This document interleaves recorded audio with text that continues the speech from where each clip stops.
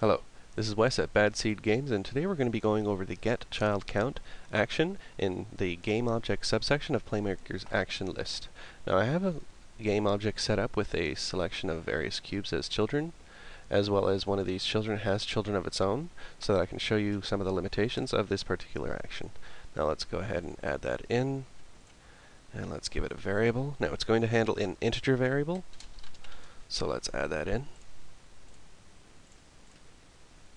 And let's make an inspector viewable.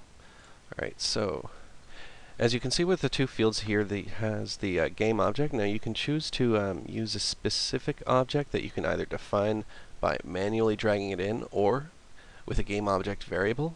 But for the purposes of this tutorial, we're going to use the getOwner. Alright, so in the inspector, as you can see right here, it's counting up 4.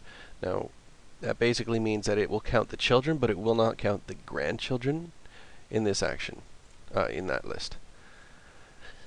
Now, one of these situations where you could use this is if, for example, you have a whole bunch of objects that are spawned within a certain area, and they're all parented up to one object. If you wanted to manage it, such as it only allows 10, and you can use this for, say, waypoint navigation systems, or maybe spawning gibbets or jibs, or however it is that you want to say it. The little body parts that fly around whenever you blow up an enemy in an M for Mature rated game. You could use it in this type of situation. So I hope I'd answered a couple questions you may have had about this action, and if you like this video, feel free to comment, rate, and subscribe. Have a good one.